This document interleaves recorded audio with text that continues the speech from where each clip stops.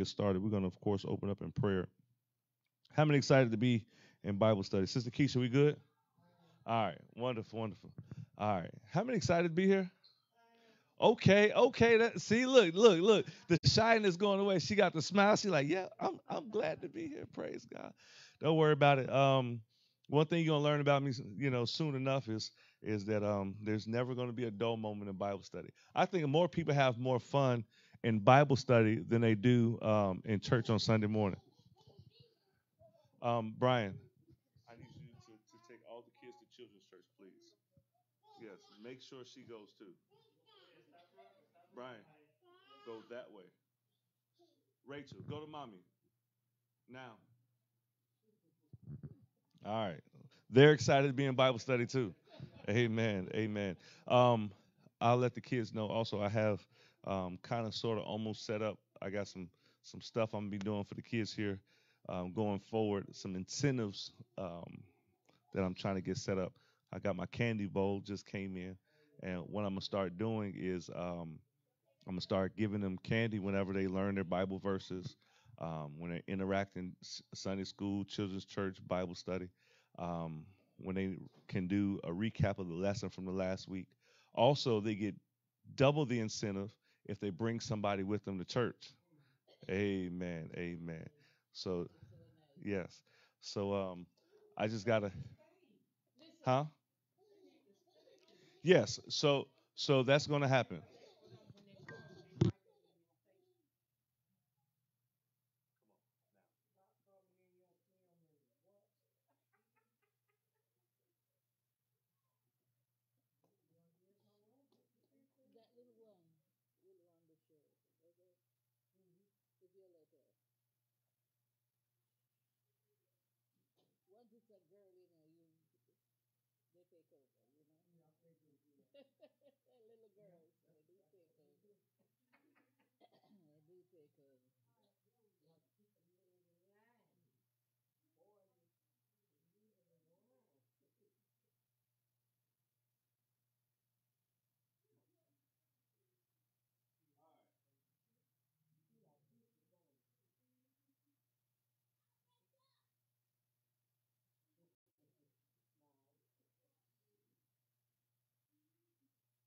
All right, I had to turn off the fire for the food. The food was still um, fire was still on. All right, so let's go ahead and open up in prayer, and then we'll get started with Bible study for tonight. Our Lord and Savior Jesus Christ, Lord, we love you and we honor you.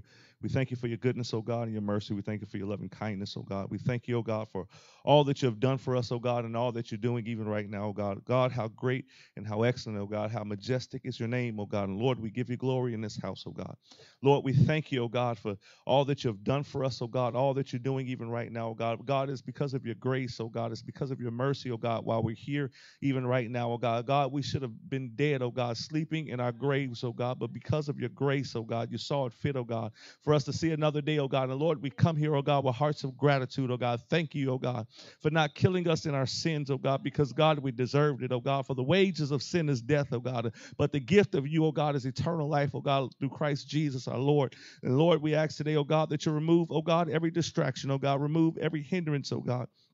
That your good and perfect will be made manifest in this Bible study lesson today, oh God. I pray, oh God, that you'll illuminate your word, oh God. Let your word, oh God, come alive to the hearers, oh God, today, oh God. And let us not just be hearers of your word, oh God, but let us be doers also, oh God. God, I pray, oh God, that your presence, oh God, will permeate this atmosphere, oh God. I pray, oh God, that lives will be transformed, oh God, even by the teaching of your word, oh God. Lord, I pray, oh God, that you remove, oh God, every dull ear, oh God. And I pray, oh God, that you remove every stony heart, oh God. In the name of Jesus, oh God, let your word, oh God, become a lamp unto our feet, oh God, and a light unto our paths, oh God. Have your way, oh God, in our lives. We'll be careful to give you the glory, honor, and praise in Jesus' name. Amen. All right, so just a quick recap. So we've been going on a journey, the road to Calvary. We've been talking about Jesus on his way to his destiny.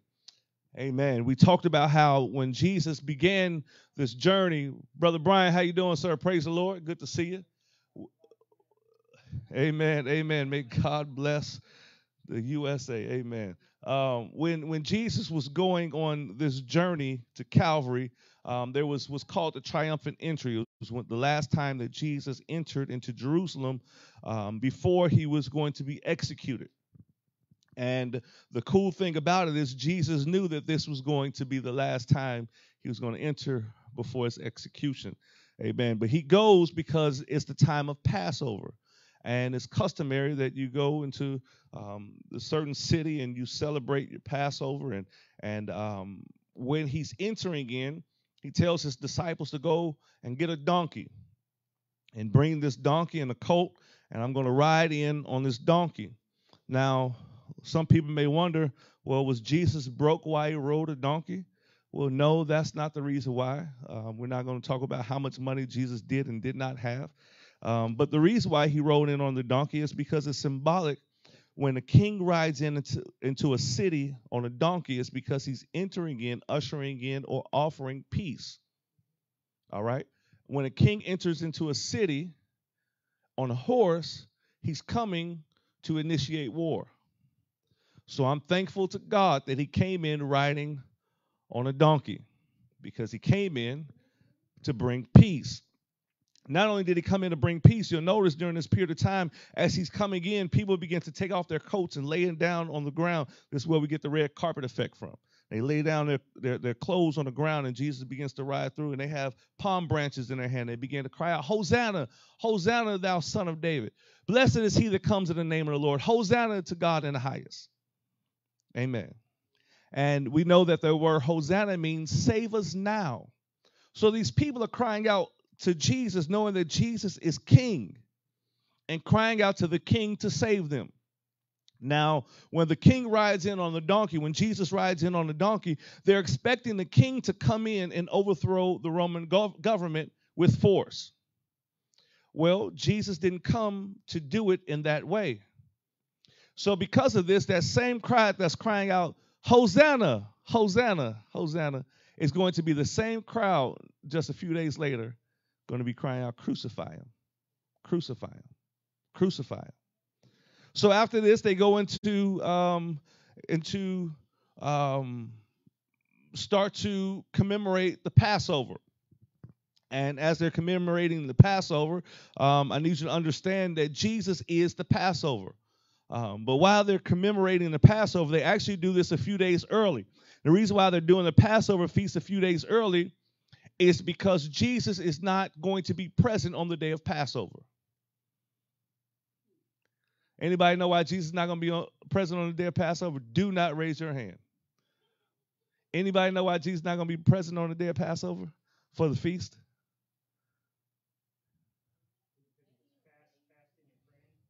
No, not because he's fasting and praying.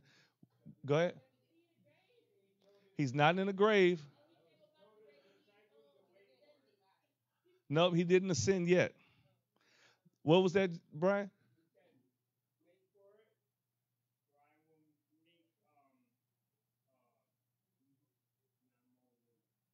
Nope, I know what you're saying, but nope, that's not why.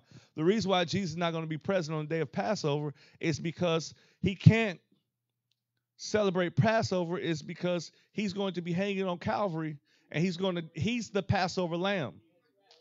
He's the one that has to die because he's the only unblemished lamb that is feasible to take away the sins of the world. That's why he says, let's do this a little bit early. Remember when John introduces Jesus for the first time, what did he say? He says, behold, the Lamb of God that takes away the sins of the world. Because Jesus is that lamb. Hold on one second. We'll talk about that. We'll talk about that after. Okay. So Jesus now, he comes in. And when he comes in into Jerusalem, after that, of course, they're having a Passover feast.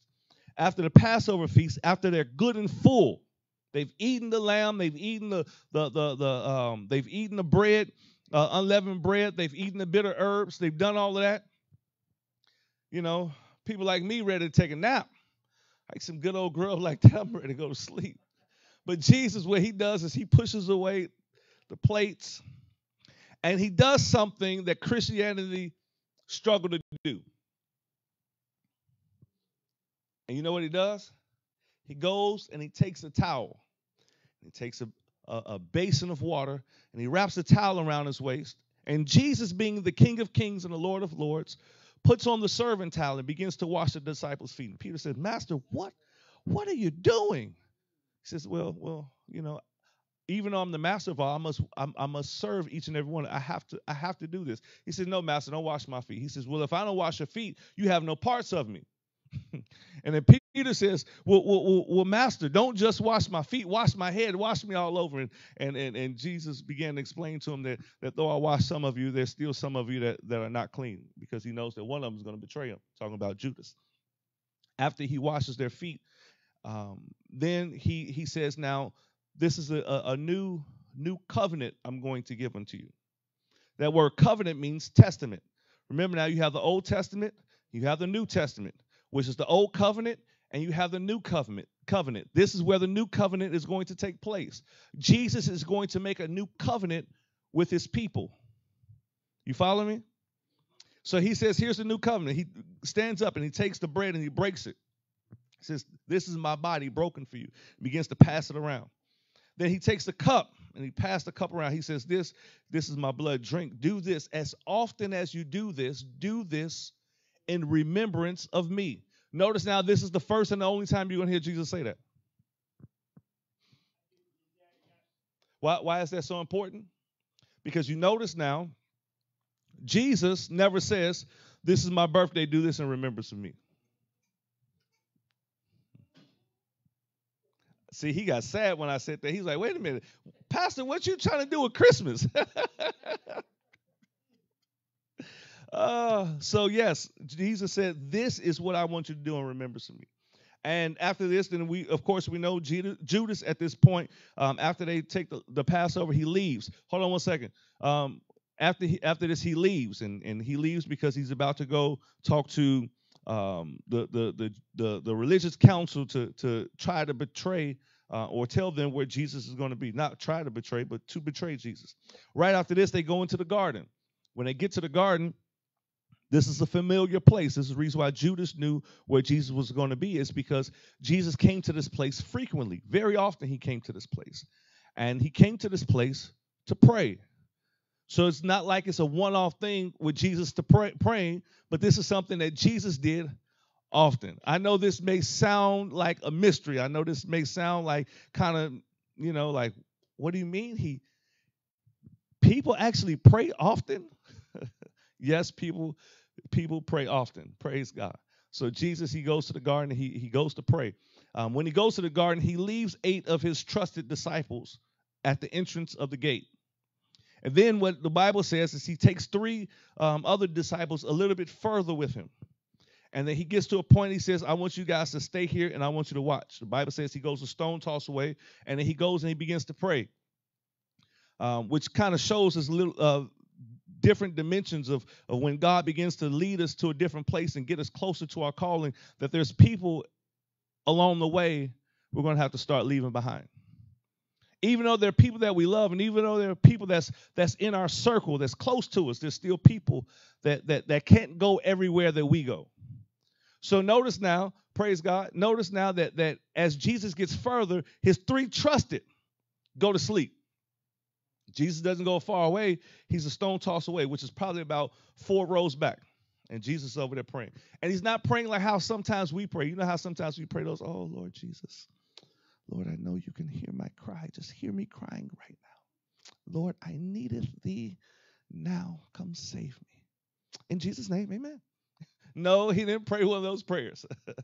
But when Jesus was praying, he was praying fervently, intensely. And the reason why you know this is because the Bible says that as he prayed, that he began, like sweats of droplets of blood began to come from his forehead.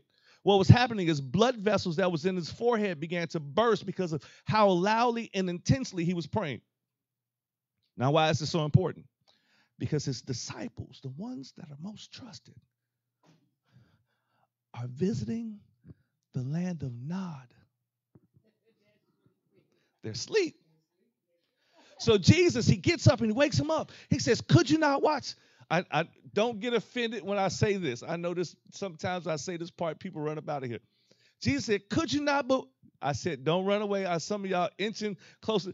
Could you not pray but for 1 hour? Pastor, you mean to tell me people can pray for an hour? Yes. Yes. Do you know? I know it may, and I'm not knocking anybody if you don't pray for an hour. Praise God. Pray for 5 minutes. The more you pray for 5 minutes, you'll start to pray for 8 minutes. After you pray for 8 minutes, you'll start to naturally just start praying for 10 and 12 minutes. The more you pray is the more or the longer you'll learn how to pray. You know why? I'll give an example. As much as me and my mom butt heads, we talk a lot. You know why? We've built a relationship. The more you talk to a person, the longer or the more you build a relationship with a person, the easier it is to talk to them. Sometimes we don't talk to God for a long time because we don't build that relationship where we can talk to, so we don't find any commonalities. It's hard to find that connection. But Jesus, he's praying. He said, could you not pray but for 1 hour? He says, now here's what I want you to do. I want you to watch and pray. He goes back, and when he goes back, the Bible says, of course, we know the disciples go back to sleep, but the Bible says now that at this point, an angel came and strengthened Jesus while he was praying. Strengthened him. If an angel of the Lord come and strengthen you right now, what would you do? Be jumping up for joy, and then what would you do? What would you do? Anybody, what would you do? An angel of the Lord come and give you, huh? What would you do? I'm calling I got to tell somebody. Well, here's what happens. I'm calling somebody. Something just happened. Here's what Jesus does. When an angel of the Lord comes and strengthens him, it doesn't strengthen him to go carry his cross, but it strengthens him to pray more. The Bible says that he began to pray more intensely. When strength came, it strengthened him to go deeper into the burden that he was feeling. And that's when he began to cry out, nevertheless, not my will, but thy will be done. He was asking if it be your will to take this cup of suffering I'm about to take. Correct. Here's the thing that I need you to understand. Jesus had to die in the garden before he can go hang on Calvary. What do you mean? Jesus didn't die. Yes, he died to his will. And the reason why we struggle a lot of times in our walk with God is because we refuse to die to our will. But Jesus says, I got to die in the garden or I'll never make it to Calvary. Because you'll notice now as Jesus is praying, everything he's praying is he's praying against his own will. Why? But you're saying, but I know the thoughts. Well, but Pastor, I thought you said Jesus was 100% God and 100% man. If it's God's will that he dies, why is he fighting with his will? Because he's still 100% man. And man does not want to die. Man does not want to suffer. At least a sane man doesn't. Show of hands. How many people in here want to just get punched in the face like 1,000 times right now? Not a person in here. I know sometimes we may say we want to just because of things that we've gone through in life and we just want the suffering to end, but we don't physically want to go through that. We just want to end the suffering that we're going through. Oh, I know it for a fact, and we can talk about it afterwards. Afterwards, Brian, listen to me. No, stop. Look at me. You're not looking. Listen to me. After Bible study, you're not going to talk. Okay? After Bible study, we'll talk.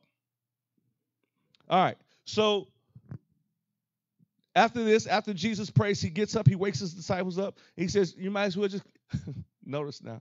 He wakes them up. And he says, you might as well sleep on. And Peter probably wiping his eyes like, well, Jesus, if I might as well, why would you wake me up? He said, because the betrayer's here. Because your job was to watch and pray. I know you're like, well, okay, the betrayer's here. But here's the thing. The reason why our society is dying the way it's dying is because men are busy sleeping. Because men were supposed to be the watchmen that sound the alarm when problems and the enemy comes. But they're sleeping and they don't see the enemy start to creep in. So they don't sound the alarm. So Judas comes, and of course we know that they come and they arrest him. We talked about how at this point they get to Caiaphas, who's the high priest, and they give this mock trial. And during this mock trial, Peter denies Jesus thrice, 3 times. The cock crowed twice. And Jesus was right there next to him, where to the point where the Bible says after he denied him that last time, Jesus looked at him. And as soon as Peter looked at Jesus, he began to weep bitterly, and he ran because of the shame that he was feeling. After this, he was led to Pontius Pilate, and from Pontius Pilate, he was led to Herod, and from Herod, he was led back to Pontius Pilate. And during this process now, I want you to understand that while Jesus is going through this trial, the priests are out in the field doing something. Can anybody tell me, what are the priests doing?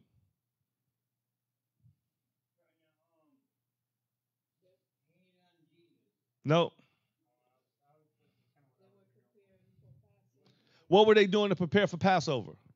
What were they looking for? What kind of lamb? What were they doing to the lamb?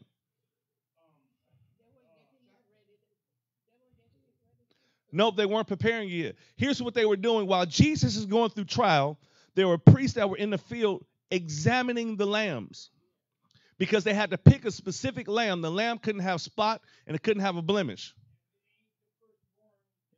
And it had to be the firstborn. Now, notice now, during this whole period of time, you're like, well, what does that have to do with anything? Remember, Jesus is the lamb. And Jesus is, during trial, they're inspecting the lamb. And every time they inspect the lamb, Pilate says, I find no fault with him. You want to kill this man, but to me, he seems innocent. I don't see anything wrong with him. I find no fault with him. So the same time they're going through the ritual of inspecting the lamb that was slain from the foundation of the earth is standing right in front of them. Here's the thing I need you to understand, because sometimes we get caught up in Christian ritual the same way the priests did, and they're so busy going through the motion that they miss the king when the king's standing in front of them. No, I don't know if they didn't know. Because here's the reason why I say I don't know if they didn't know, because the Bible says that they loved the praises of man more than they did the praises of God. I believe that they knew he was the Christ, but they didn't want to acknowledge it because Nicodemus, he was a part of the Sanhedrin council, but he came to Jesus in secret. He says, we know that you're of God because the things that you're doing, no man can do. We know that you're different. So there's things that Jesus did that identified him, but they denied it because they didn't want to lose. They didn't want to lose their titles. They didn't want to lose their position. Just like some churches, they know the truth. They know about baptism in Jesus' name. They know about receiving the Holy Ghost, but they don't preach about it. There's a lot of denominational churches that Baptist churches too that refuse to allow people to speak in tongues in their church. Even the pastors themselves, some of them have the Holy Ghost, but they can't stand behind a pulpit and talk about it because they'll lose their title of pastor. I'd rather hold on to my title of pastor than preach what's in the Bible. That is exactly why. And the problem is, we'll talk about that later when we get to doctrine. Just, see, try to take me there. I saw that trick. Nope, not this time. You ain't going to get me. Praise God. And I said all of that to say, guess what? Now we're time for our lesson. All that was a review. It took us 30 minutes to do a review. So today we're talking about Jesus being beaten. Somebody turn for me, please, to Psalms 103, verse 1 through 4.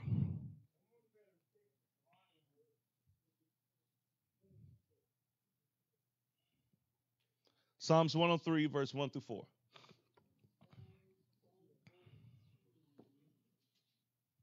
Verse 1 through 4. All right. Bless the Lord, O my soul, and all that is within me, bless his holy name. Bless the Lord, O my soul, and forget not all his benefits, who forgetteth all thine iniquities, who healeth all thy diseases, who redeemeth thy life from destruction, who crowneth thee with loving kindness and tender mercy. In Psalms 103, this is a psalm of David, and David begins to prophesy about this one who's going to heal every sickness and every disease. We know that that person is Jesus. And part of the homework was to find the scripture in the book of Isaiah that talked about what Jesus did, and find it also in the New Testament where one of the disciples talked about Jesus fulfilling that. We're going to talk about that here in a second. So during this period of time, this road to Calvary, this is where Jesus is beaten. And this is not in chronological order by any stretch of the imagination. The reason why is because Jesus wasn't beaten just on one occasion. But during this whole process, Jesus was being beaten. I know a lot of times we think the only time Jesus was beaten when they took the whip and they just started whipping. No, friend, he was beaten every step of the way. On the way to Caiaphas, he was beaten. After he was leaving Caiaphas, they blindfolded him, began to punch him in the face, and began to spit on him, began to slap him. I'm not talking about a regular man. I'm talking about God in flesh. This is how he was treated. The Bible talks about how Jesus was beaten to the point where his face was unrecognizable. They said there was nothing in him that was desired, meaning he looked so bad, nobody even wanted to look on him. Talking about Jesus now. So this isn't really spelled out in chronological order because it's like I said before, it's not a one-time occurrence. John chapter 19 is part of what we're going to look at here. John chapter 19, verse 1 through 7. John chapter 19, verse 1 through 7. Mm-hmm. And we're going to look at a few different scriptures here. Then Pilate therefore took Jesus and scourged him. And the soldiers plaited a crown of thorns and put it on his head, and they put on him a purple robe, and said, Hail, King of the Jews! And they smote him with their hands. Pilate therefore went forth again, and saith unto him, Behold, I bring him forth to you, that he may know that I find no fault in him. Then came Jesus forth, wearing the crown of thorns and the purple robe. And Pilate saith unto them, Behold the man. When the chief priests therefore and officers saw him, they cried out, saying, Crucify him, crucify him. Pilate saith unto them, Take ye him and crucify him, for I find no fault in him. The Jews answered him, We have a law, and by our law he ought to die, because he made himself the Son of God. When Pilate therefore heard that saying, he was the more afraid, and went again into the judgment hall, and saith unto Jesus, Whence art thou? But Jesus gave him no answer. Then saith Pilate unto him, Speakest thou not unto me? Knowest thou not that I have power to crucify thee, and have power to release thee? Jesus answered, Thou couldst have no power at all against me, except it were given thee from above. Therefore he that delivered me unto thee hath the greater sin.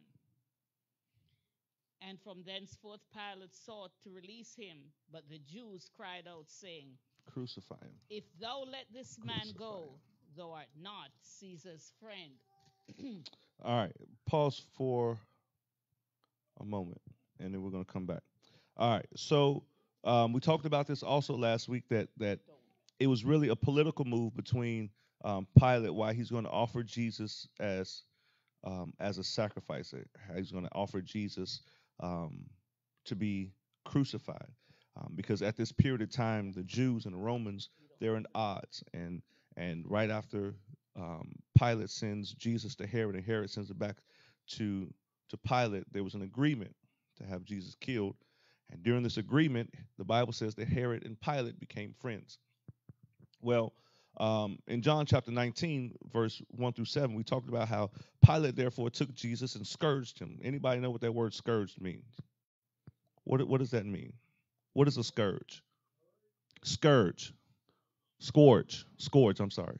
Scourge. Does that mean that he whipped him? That's when they took this whip, and they began to beat him. Now, the scourge is a specific type of whip. I know a lot of times they say it's like the whip with the cat of 9 tails or whatever. No, friend, it's not that. No, Brian, I got this. It's a whip, and this whip has different branches on it, and this whip has it's not the it's not. Let me explain it. So this whip, it has bones in it. It has glass in it, and it also has hooks in it. And the reason why it's set up this way, hold on one second, Brian. The reason why it's set up this way is because this is a mode of torture, and they used to give people during this period of time, it was one of the most gruesome ways for a person to be tortured. The only thing that was more torturing than this was the cross. And the Romans used to give this as a type of execution, where the person that used to do the whipping, if you receive 40 lashes, and that person that you're whipping with 40 lashes lived, the person that was administering it would be sentenced to death. So it's not like they were just giving a spanking like that's your child, but they were trying to literally beat the life out of you. Now, Paul gives some insight to this, where the Bible says Paul says that I was beaten like this 5 times, 39 stripes save 1. 40 stripes save 1. So he's beaten 39 times. He was beaten 5 times, 39 whips. And what takes place now is, let me use this just for an example. So it was a post that came out of the ground like so. And what they did was they would take shackles on your wrist and they would tie it to you like this, so you can't cover up. How many's ever seen the movie Passion of Christ?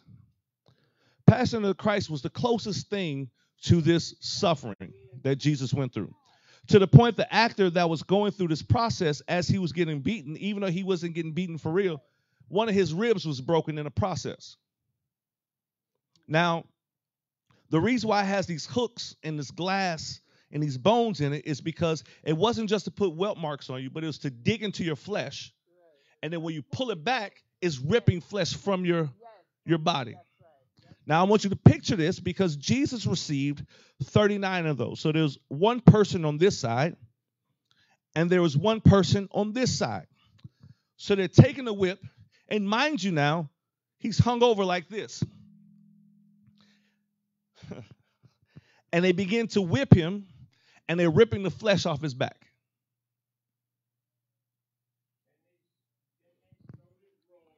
Hold on one second. So after they're done whipping him, they take him and they take a robe, as he was mentioning, and they put the robe on him. Now, this robe was to mock him as king, so they would dress him in a purple robe. Now, back in this time, the robes were made out of satin or silk, thin material, but it was nice material. But here's the thing about silk. It absorbs blood, and it clings to whatever it is that it's absorbing. So they take this robe, they put it on him, and then they take the crown and they put it on his head, and they take a reed or a staff and they begin to knock it down. It's not like the rose thorns, the small little, oh, I got an owie. No, it's more like a pomegranate thorn, and they're long like stakes. They're about this long, and they're sharp. They're so sharp that if you accidentally step on one, it'll go straight through your foot. They put this crown, they take it, they mend up these branches, and they twist it in a way that it makes a crown. They place it on his head. And because they're afraid that they'll poke themselves, they take the reed, they begin to knock it down on his head. So now it's being forced to a scalp. So then after this takes place, they begin to taunt him and make fun of him, taunt him as they're punching him. The Bible says in Isaiah 53, I believe it is where at this point, come here for a second. You're going to be Jesus for a minute. Praise God. Praise God. And what they do at this point is this where, now how many ever been in a fight before and you got your hair pulled? Does it hurt? Yes. It hurts? So here's what happens to Jesus. I want you to think about how it hurts. They took his beard, and the Bible says they ripped it from his face. they ripped his beard from his face. So not only was he beaten, so then after they do this, now here's the thing I need you to think about. So he has on his robe. After they're done taunting him, they're like, okay, take him back to Pilate. You know what they do with the robe? So here's what they do, because the robe now at this point is saturating, is being filled with the blood. And you know what happens when you have an open wound? What does your body naturally start to do when you're bleeding? It starts to try to make a gel to stop it from continuing to bleeding so you don't bleed out. So what it's doing is it's caused your body is going through a healing process. So it's taking the robe that's on it and it's starting to stick to it because it's trying to stop the bleeding. So then they take the robe and they snatch it off of them and tear the scabs off and reopen those wounds. And then they bring him to Pilate. You go ahead and have a seat. Thank you. Bring him to Pilate. Pilate's looking at him. Now, Pilate was warned by his wife, let the man go, because God troubled her in a dream. So he says, listen, it's customary that during this period of time we will release one person. They say, give us Barabbas. Barabbas is his real pronunciation. Give us Barabbas. Now, Barabbas was a thief, he was a robber, and he was a murderer. Sound to me like Satan. Because the Bible says that Satan cometh not forth but to steal, to kill, and to destroy. Riots. He was more. Yeah, he was a rebel, is what he was. So they said, give us the one that's killing us and stealing from us, and kill the one that's been healing us. So Pilate says, here's what I want you to do. Bring me a basin of water and let me wash my hands, because I want to clean my hands of this. Like, that's really going to clean you. No, friend, that's not going to clean you. All right, I kind of sped through a lot of this because I was almost out of time. Go to Mark chapter 15, verse 1 through 5. I'm sorry, 1 through 15.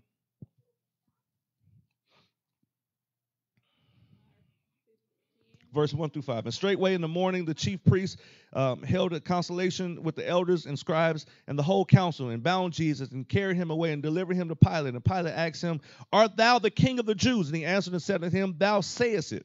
And the chief priests accused him of many things, but he answered nothing.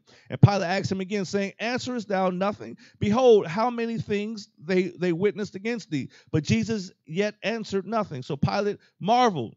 Now at that feast he released unto them one prisoner, whosoever they desired. And there was one named Barabbas, which lay bound with them that had made insurrection with them, who had committed murder in the insurrection. He's a murderer. Verse 8, and the multitude crying aloud, began to desire him to do as he had ever done unto them. But Pilate answering them, saying, will ye that I release unto you the King of the Jews? For he knew that the chief priests had delivered him for, why did the chief priests deliver Jesus? For what? For envy. The whole reason why the Jews want to kill Jesus is because they're jealous of him. Not because Jesus is God, but because Jesus is doing something that they couldn't do. When Jesus was 12 years old, he went into the synagogues and he was teaching and he was answering questions. And they marveled because he spoke as one that had authority. These old men are looking at this adolescent teenager. And they marvel because a teenager had more authority than they did. Why is that? Why do you think Jesus as a teenager had more authority than the scribes and the Pharisees? I don't think it had anything to do with being well versed in the scripture. It's because Jesus was living in scriptures and they weren't. You can't walk in authority of something that you're not living. Because the Bible said that oftentimes they would pray out in public just to be seen. They weren't praying because they want to be close to God. They just want to be seen by the people.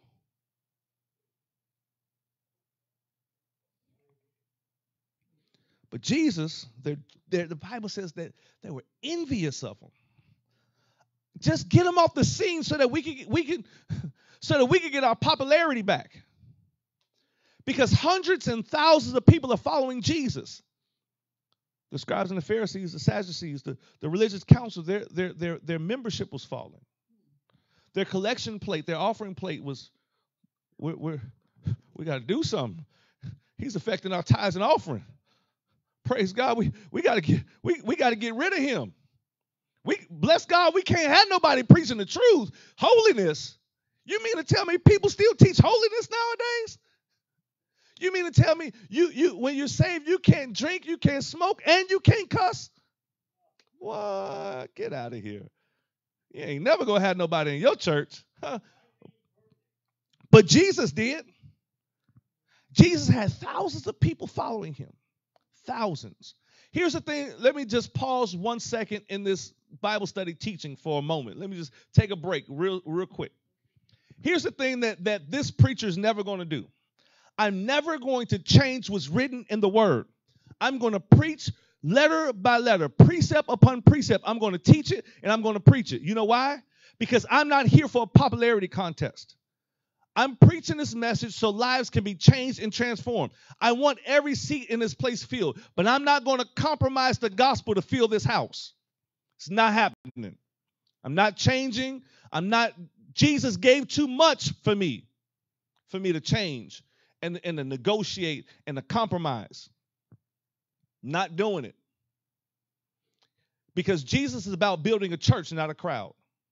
And a lot of times you see a lot of churches going up. You're like, man, bless God. How come that church, they just started last week and they got 1,000 cars in the parking lot? You know why? Because there's a difference between wheat and tares.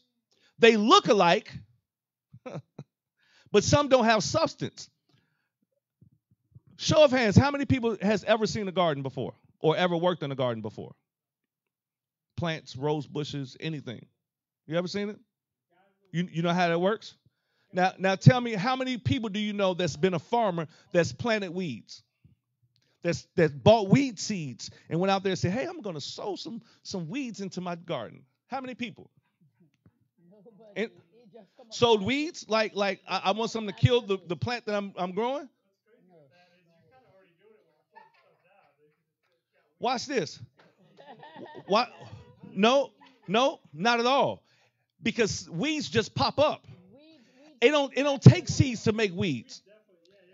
Notice now, you don't even have to fertilize weeds for weeds to grow up and keep growing stronger. You don't even have to water them. You want to know why there's a lot of churches that's popping up all over the place? Because people go to these churches, they can't tell if they're in a club or they're in the church. But they got thousands of followers. They got people. I know I'm probably going to Facebook jail. But in Orlando, you guys know who Ty Tribbett is? Ty Tribbett used to be apostolic.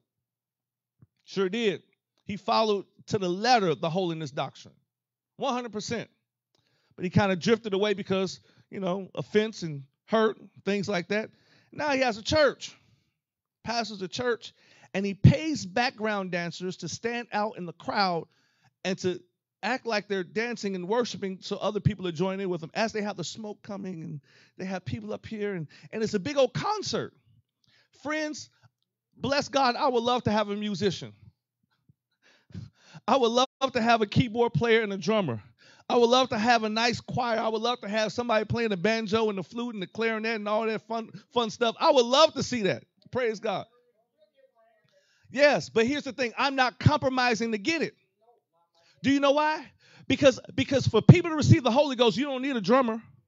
For someone to get baptized in Jesus' name, you don't need an organ player. You know what you need? You need the power of God. That's all you need. That's it.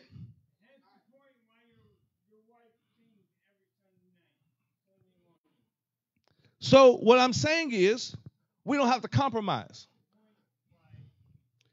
So they were envious of Jesus. They were envious of Jesus because Jesus had a following because he lived what he was teaching.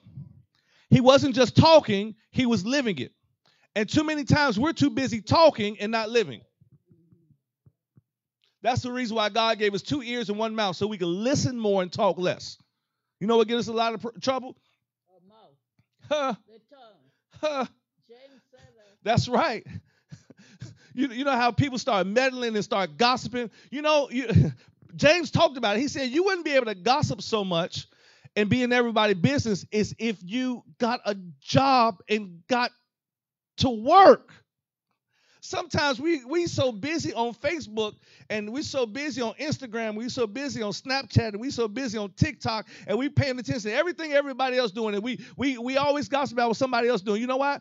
Because but Pastor, you don't get it. I got a job. I know you got a job, but you're not working at your job. That's why you're on TikTok.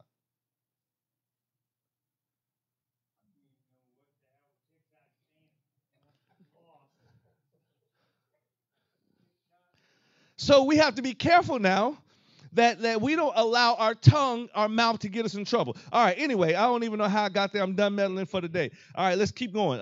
What verse was I on? Verse number 9. Thank you.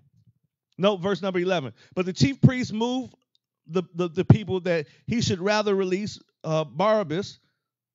But the chief priest moved the people that he should release Barabbas unto them. Notice now that the chief priest began to encourage the people. Tell them you want Barabbas. Tell them you want Barabbas. If you don't, we're going to torture your family. You better not say you want Jesus. You know what the people did? Give us Barabbas. They had a lot of power, the chief priests. They had too much power. Yes. Verse 12, and Pilate answered and said unto them, What will ye then that I should do unto him whom ye call the King of the Jews? And they cried out again, Crucify him. Then Pilate said unto them, Why? What evil hath he done? And they cried out the more exceedingly, Crucify him. So Pilate, willing to contend the people, released Barabbas unto them and delivered Jesus when he had scourged him to be crucified. I want you to drop down now to John chapter 10, verse 10. The thief cometh not for but to steal, to kill, and to destroy. But I am come that you may have life, that you might have it more abundantly. I'd rather you give me a thief, a robber, and a murderer than give me a chance to live. Give us Barabbas. Every time people deny Jesus, and every time people say, no, I don't want to live for Jesus, I don't want to do what you're saying is give me Barabbas. I don't really want life. Now let's drop down, please, to verse number 16, same chapter of Mark. Mark chapter 15, verse 16. And the soldiers led him away into the hall called Peritium. And they called together the whole band, and they clothed him with purple and plaited the crown of thorns and put it on his head and began to salute him. Hail, King of the Jews! And they smote him on the head with the reed and spit upon him and bowed their knees and worshipped him. And when they had mocked him, they took off the purple from him and put his own clothes on him and led him out to be crucified. Isaiah chapter 50, verse 5. Isaiah chapter 50, verse 5. The Lord God hath opened mine ears, and I was not rebellious, neither turned away back. I gave my back to the smiters, and my cheek to them that plucked off the hair. I hid not my face from the shame and spitting. For the Lord God will help me, therefore shall I not be confounded. Therefore have I set my face like a flint, and I know that I shall not be ashamed. The Bible says he set his face like a flint. Anybody know what a flint is? A flint is like a stone that you would use to strike to start a fire. It takes a lot of friction and hard abrasion to cause a spark to come.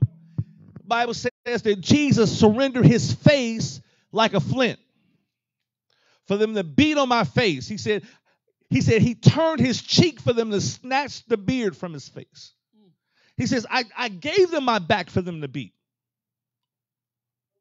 You may say, well, Jesus, why would you do this? Why would you go through all that? Why would you suffer like that? Jesus, you're God in flesh. You have the power to call the host of heaven down to come save you. Why? I'm going to show you why. Isaiah chapter 53.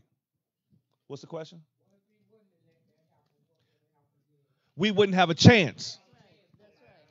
If Jesus wouldn't have go through it, we wouldn't have a chance. But here was the homework. I want you to tell me, why did he go through this beating process? I'm not even talking about the joy of Calvary yet. I'm just talking about Jesus being beaten in the garden. Do you know there was a reason why he went through that? Can anybody tell me why he went through that? Why did he have to suffer like that? Go ahead. Because he was taking our sin upon himself, the things that we have done. No, go ahead.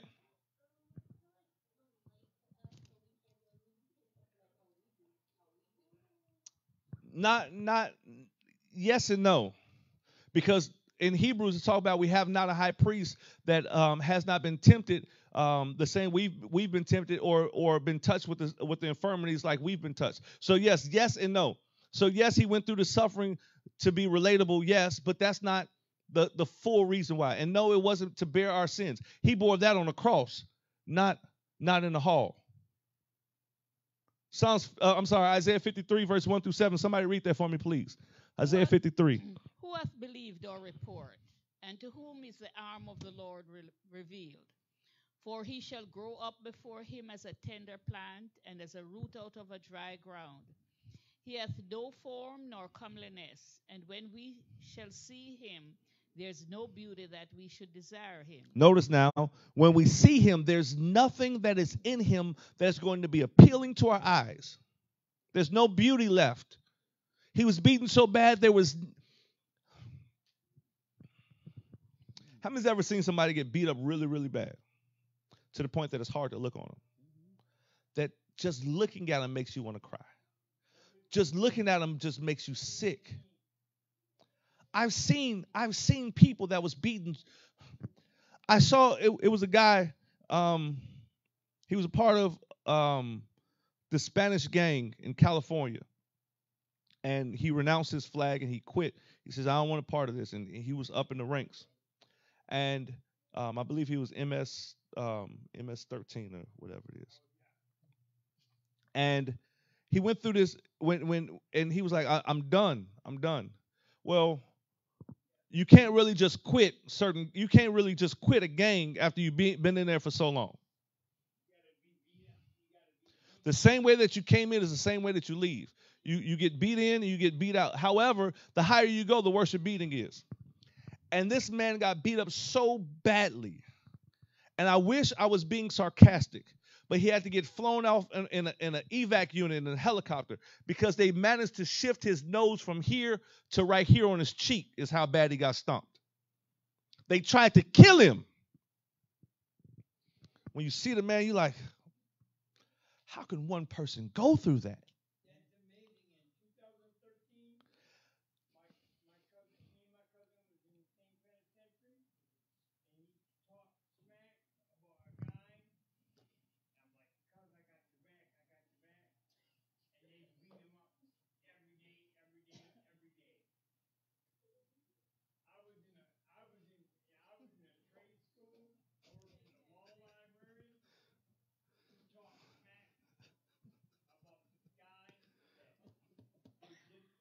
All right. Let's read that again. Verse 1. Who hath believed our report, and to whom is the arm of the Lord revealed? For he shall grow up before him as a tender plant, and as a root out of a dry ground. He have no form of comeliness. And when ye shall see him, there is no beauty that we should desire of him. He was despised and rejected of men, a man of sorrows and acquainted with grief. I want you to notice something now, because sometimes we go in a place where we're struggling. Sometimes we go through a place that we're going through problems. We're like, man, I just want to get through this problem. Battling with different things. Sometimes it's low self-esteem. Sometimes it's depression. Sometimes it's anxiety. And we're struggling like, man, I just want to get past this. But the Bible says that Jesus wasn't just in a phase of this. But the Bible says he was acquainted to this because he lived in this lifestyle so much that it became normal. See, sometimes we go through things in life, and this is the reason why I love coming to the house of God so much. Because sometimes we're going through struggles, and sometimes we're going through problems, and the devil will play in our mind and make us think that we're the only ones going through this. We're the only one battling this. We're the only one thinking these thoughts. We're the only one that's been contemplating suicide. We're the only ones that's been contemplating hurting ourselves. We're the only one contemplating throwing in the towel. We're the only ones thinking about running away from our families. My family would be better off without me. We think we're the only ones that's thinking those thoughts. However, this is the reason why I love being in the house of God. Because as long as I can stay connected to the body, I find out just listening to people, just being around people that I'm not in this by myself. The devil's been lying all this time thinking I'm this lone ranger. And people have been lying to me, talking about, oh, I'm here for you. Oh, you're not really here for me. Oh, that's not true. There are people that are really here for you. But sometimes we don't give them a chance because we've been hurt so much. So when we hear somebody, oh, man, I love you. What you want from me? You got an angle. It's coming. You may not show it yet, but you want something. You ain't no different. And we keep this guard up. Let me keep reading. Surely he has borne our griefs and carried our sorrows. Yet we did esteem him stricken, smitten of God, and afflicted. Verse 5, but he was wounded for our transgressions. He was bruised for our iniquities. The chastisement of our peace was upon him, and with his stripes we are healed. All we, like sheep, have gone astray. We have turned everyone to his own way, and the Lord has laid on him the iniquity of us all. He was oppressed, and he was afflicted, yet he opened not his mouth. He was brought as a lamb to the shearers, and as a sheep before her shearers is dumb, so he opened not his mouth. Notice now, surely he has borne our griefs and carried our sorrows, yet we did not esteem him stricken, smitten of God, and afflicted. But he was wounded for our transgressions. Our transgressions is our sins.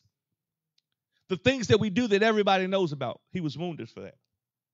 When we told that lie and everybody exposed us for that lie, he was wounded for that. When we did those things that we shouldn't have done and we were exposed, he was wounded for that. When we did those drugs that we shouldn't have done, he was wounded for that. When we went back to that bottle after we told God, I'm not drinking no more, he was wounded for that. When we said, I'm not going back to this joker here because all he wants is to use my body, and we went back to him, he was wounded for that. Pay attention now. He was wounded for the things that we do openly.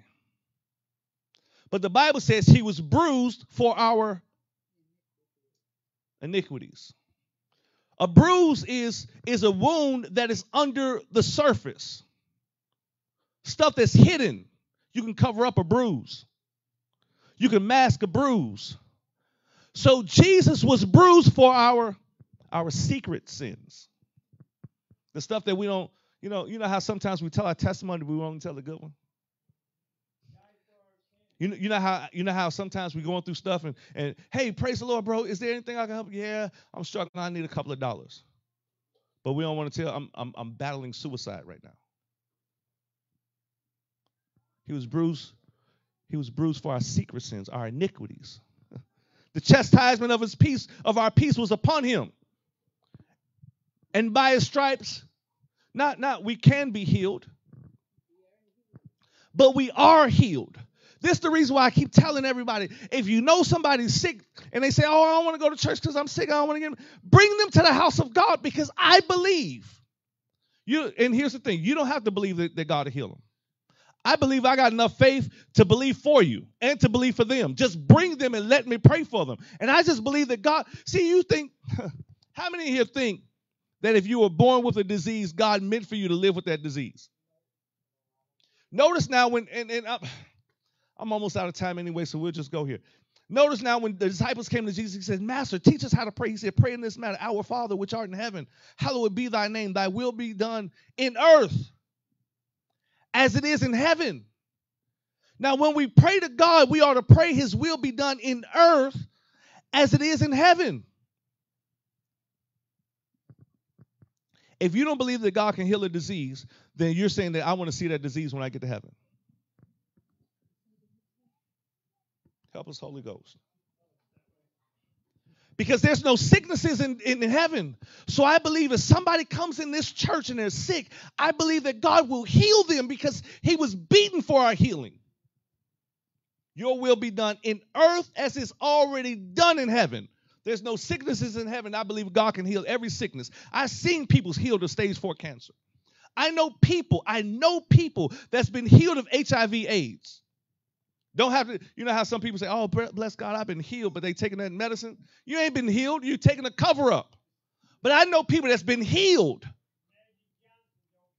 Magic Johnson wasn't healed. He's taking a cover up medicine. That's what I'm saying. Sometimes we think that these people say this and no, stop, friend.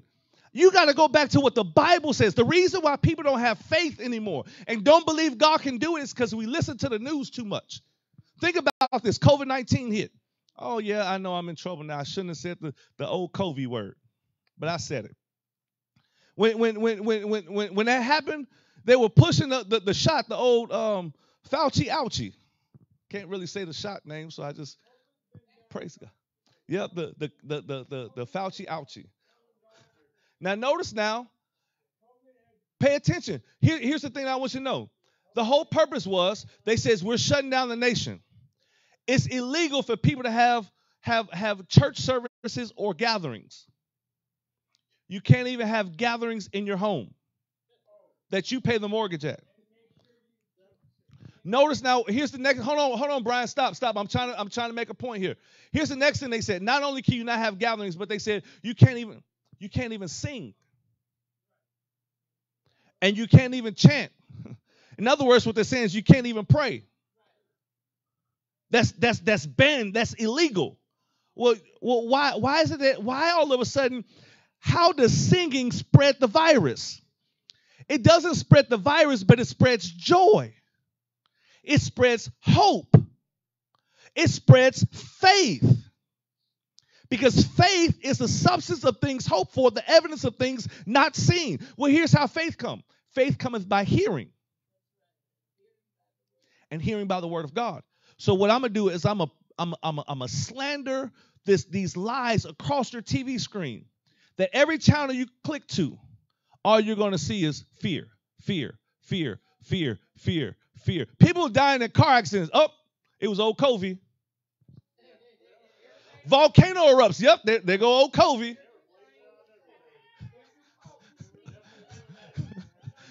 They had a shark attack in California. They had the COVID, so they went on this rampage and started killing people. Stop the foolishness. Now watch this, and I'm gonna close with this because I'm out of time and I'm already in trouble. 1 Peter chapter 2. This was your homework. What scripture was it that shows or talks about why Jesus went through what he went through, and to show the fulfillment of this prophecy? 1 Peter chapter 2, verse 21. For even hereunto ye are called, because Christ also suffered for us, leaving us an example that ye should follow his steps. Jesus left us an example, not for us just to read, but that we should follow his steps. Who did no sin, neither was guile found in his mouth. Who when he was reviled not again. When he suffered, he threatened not, but commended himself to him that judges righteously, who his own self bore our sins in his own body on the tree, that we, being dead to sin, should live unto righteousness, by whose stripes ye were healed. Notice now, I want you to see this transition that takes place, because in Isaiah it says, and by his stripes you are healed. But Peter says, by his stripes you were healed. Why?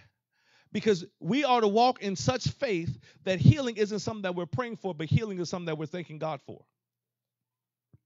This is the reason why sometimes I don't know if you notice it, but sometimes I'm praying for people. I'm like, praise God, and I'm praying, God touch this, and then I start to thank God for doing it. Well, bless God. Why are you thanking God? You just prayed for me. Because I'm believing God has already done it. I'm not waiting to see the manifestations of it. I'm thanking him in advance for doing it because I know it's already done. It's not God's will that we walk around in depression. So when I pray for somebody that God removes the spirit of depression, I'm thanking God for doing it already. You know why? Because the more you thank God, the less depressed you'll be. The more you worship God, the less depressed you'll be. Because when you're depressed, you're thinking about you and woe is me, woe is me, woe is me. But when you start to think, the heavens declare the glory of God, and the firmament showeth his handiworks. When you start to think about the goodness of God and what he's done for you, there's a song I like to listen to. My kids, they laugh at me all the time because, I'm not as old as I act. But there's a song that I like listen to. It was probably written in the 70s or the 60s or maybe even the 80s. It goes, down through the years, God's been good to me. Down through the years, God has been good to me. All of my life, God has been good to me. And I start to think about how many times God showed himself strong in my life. Lately, I've been buying these journals, but I haven't been journaling as much as I should. But what happens is sometimes when I get down and out, I go to my journal, I start flipping through my journal, I start reading my journal. You know what my journal does? Start to encourage me and remind me of the last time I was in this place and how God began to. David was depressed. David was at a point where his men wanted to kill him. Bible says he cried till he had no more tears left. And then David, Bible says he encouraged himself in the Lord. He says, go get the linen ephod. He said, let me go back to my prayer room. He encouraged himself in the Lord. You know how he encouraged himself in the Lord? He started to remember past victories. I remember how I killed that giant. I remember how I wrestled that bear. I remember how I killed that lion.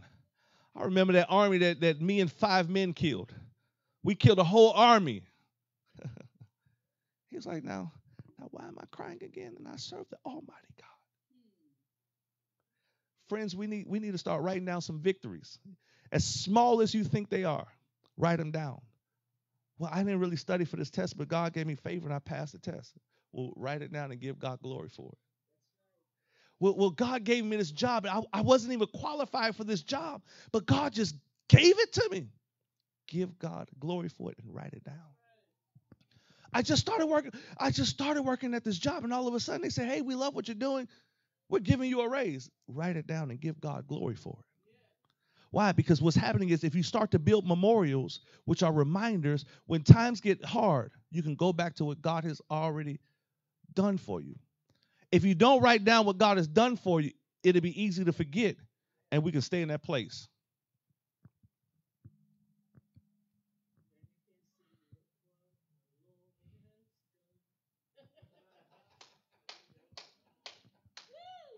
Amen. Any questions about any of that? I kind of went way off to left field, but praise God. About Jesus being beaten. The homework? Oh, the answer to the homework was 1 Peter chapter 2, verse 21 through 24. Isaiah chapter 53, verse 1 through 7. So next week, next slide, please. Next week, as we have concluded our road to Calvary, next week we're going to talk about Jesus dying for us. Go back one slide. Just hit the backspace button, So we're talking about Jesus died for us. So go back to thank you, because I'm about to give you homework and I don't want you to look at that and get your answer. I know. Just give me a second. Me and you gonna talk, Brian. All right. So next week we're gonna talk about Jesus dying for us. At what point did Jesus die on Calvary? That's your homework. I want you to tell me, when did Jesus die on Calvary and how did he die? How did Jesus die on Calvary? How did he die, though? That's the question. We know why he died, but how did he die? Praise God. Keep on reading. All right. Any questions? Down through the years, God has been good to me.